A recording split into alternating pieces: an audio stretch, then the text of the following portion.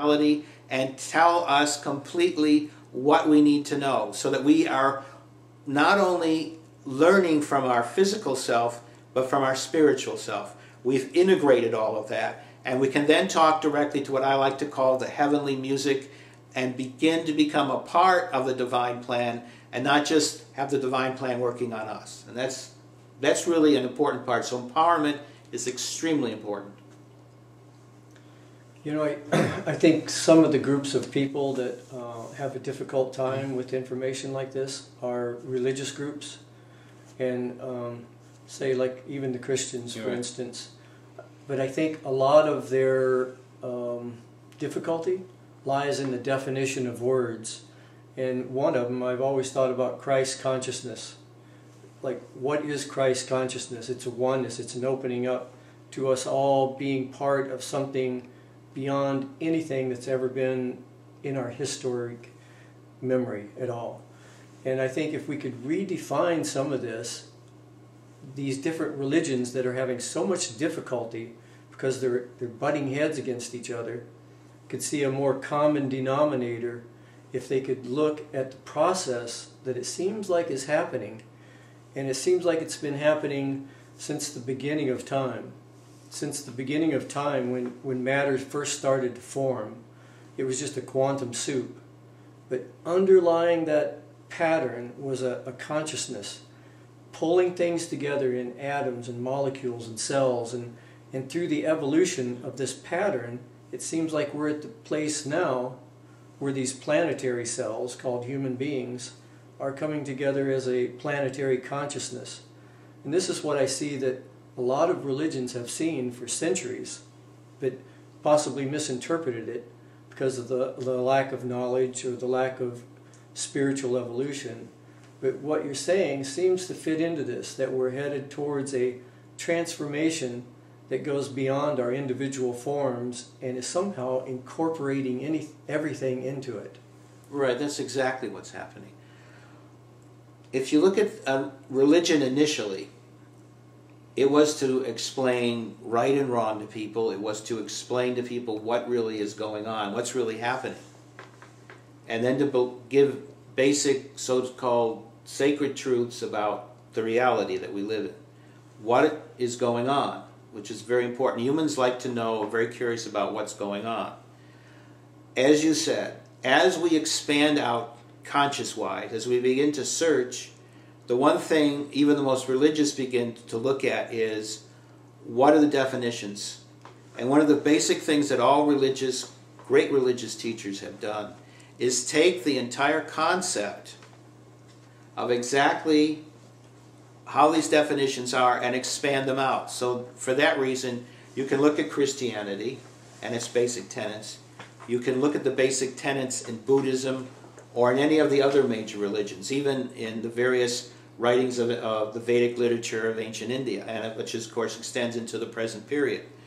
All of these things have basic, similar definitions.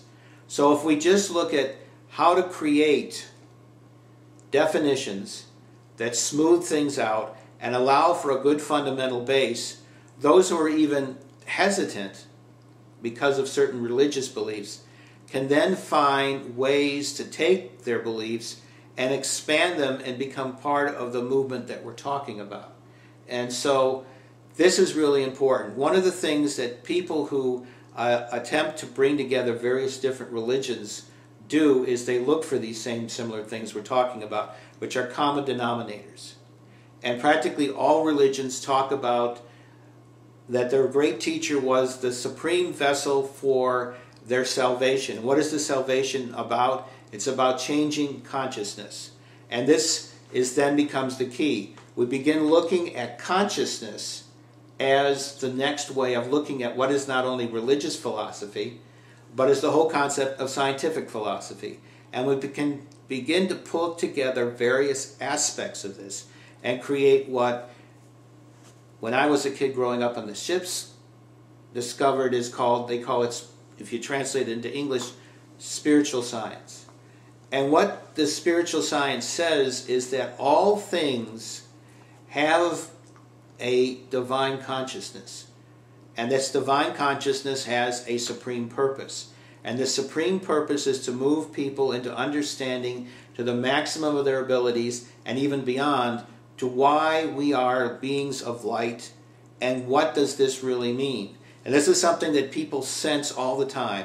You'll have like a flash moment where you feel different. You feel totally at peace with things, and you no longer see any object in your reality as being dangerous. You begin to be able to, quote unquote, understand it. And this is something that is very, very important for people as they move higher and higher in consciousness. They begin to look around and they see that indeed there are these aha moments, and they're growing as they become more searching spiritually for everything. And they discover that you can put these together, and then if you go back and look at the various texts that you religiously came from, you'll begin to see how these moments then, with a slightly different understanding from what you've learned, can then be changed to where all these different things start coming together. And that's why when people become more and more into the concepts of who and what they are, and they look back at the old religious texts, they begin to find parts within it which verify what they're doing and also allow them to move, I'd like to call it, cross-culturally, religiously, to one another. And so what you begin seeing within one another is that you are the same people, you have the same basic beliefs, and that you are moving towards something incredible. Because every one of these religious texts talk about this great golden age, this great period that is approaching.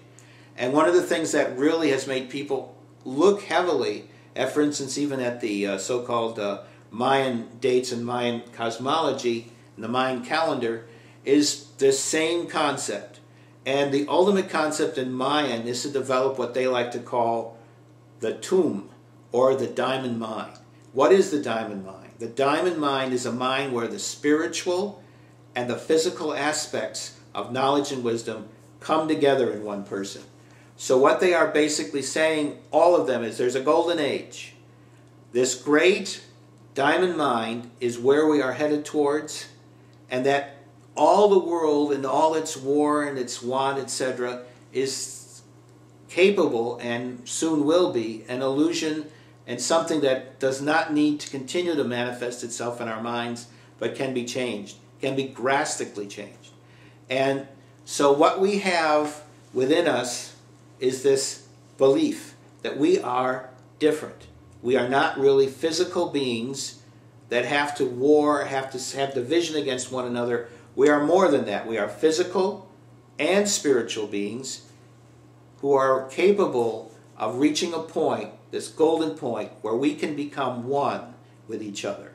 And so this is something that is growing everywhere around us, where we see ourselves as a great oneness as well as a great individual oneness. In other words, the great oneness is all of us together. The great individual oneness is all that wisdom coming within every one of us and allowing us to see and expand who and what we are as far as our talents, our abilities, our joy, etc. And that's what's happening right now. If a person was watching this, a discerning person, trying to figure out how much truth is there in what is being said right now. Well, one of the things that comes to mind is there's over 30,000 clay tablets that comes from the Sumerian culture that clearly prints out in detail a lot of what you're talking about, how the Anunnaki came and intervened into our genetics, our bloodline. All of this is rewriting our biblical history, which has basically been our accepted history.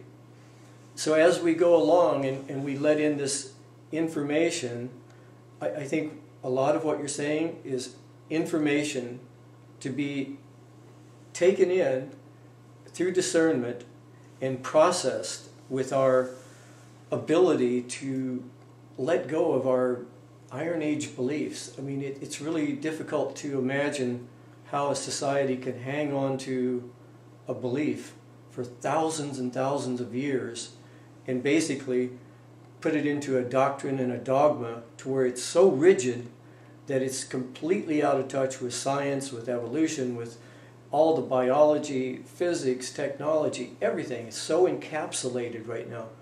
What would you say to a person that is coming from that area of discernment, where they're starting to reach out for real information and trying to let go and break down their beliefs? I remember Joseph Campbell said once, one of the biggest dangers he felt with religion and how structured it is because it's taken so literally. But within religion are motifs and mythologies that are translating some of the greatest human truths that can really cause spiritual transformation, but we're losing it. And if we don't break down that analytical, literal way of seeing things, we'll end up throwing out the whole thing and lose out on a lot of the mythology that transmits these truths. And a lot of what I see you saying is, it's almost like taking the hinge pin out of a door. And a lot of people don't realize what's happening until they push open the door and it goes crashing down. What would you say to a person that's just trying to be honest with himself, open, discerning, and listening to you right now? Well, the first thing I always say is go within. Look at the intuitive energies that you feel for what I'm saying. And then go to the next step. Look around after you go through that whole period of meditating within and looking at, from your own opinion, what I'm talking about. Take that, whatever that stuff is that you've come up with, whatever your internal mind functions have come up with, and take that and look back at where you came from culturally. Look at the realities and really look at them. Don't just read them. Discern within your own mind how these things happened. What are they about? And as you begin to do that, things will begin to slip away. Other things will suddenly, in another series of aha moments, will begin to grow up in front of you and become real. And as you do this, then start looking around, because there's lots of books to read, there's lots of other AV material to read, listen to, hear. As you do this, keep looking at what your intuitive reactions are. Go deeply into your intuitive self. Cultivate your intuitive self. Use that as your guide, kind of like your truth detector. Begin to develop that belief pattern within you that I need to be inside. I need to stay open, yet I understand where I'm coming from, but I'm expanding upon that. And take whatever materials you come up with, whatever concepts or ideas, and then keep doing the process I just talked about.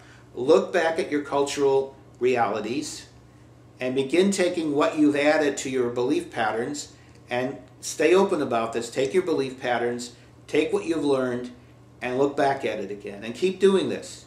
It's a process. It's like being a giant onion. And you begin, one layer goes away, another layer goes away, and you're getting closer to the core. As you do this, remember, this is the key indicator. Stay open intuitively. When you feel certain things within your mind, within your body, especially within your heart, do that. Now, in ancient times, the only organ that was left, for instance, with the Egyptian mummies, was the heart. The reason is because the heart was believed to be the true indicator of what was going on in the world, and in the world of spirit, physical, etc. The Egyptians even went so far as to even take the brain and all the other organs and just take it out of the body. But the heart had to stay. The heart could not be moved. And so we need to move toward a heart logic of unwinding this onion that we're talking about. As we begin to do this, as we begin to see the process in front of us, step by step, we begin to expand more and more. We begin to see, how did our cultural aspects, whether they be a religious aspect or traditions, etc., what are they about? And keep expanding upon that. As you do this, you'll begin seeing other people and interacting with other people that are doing the same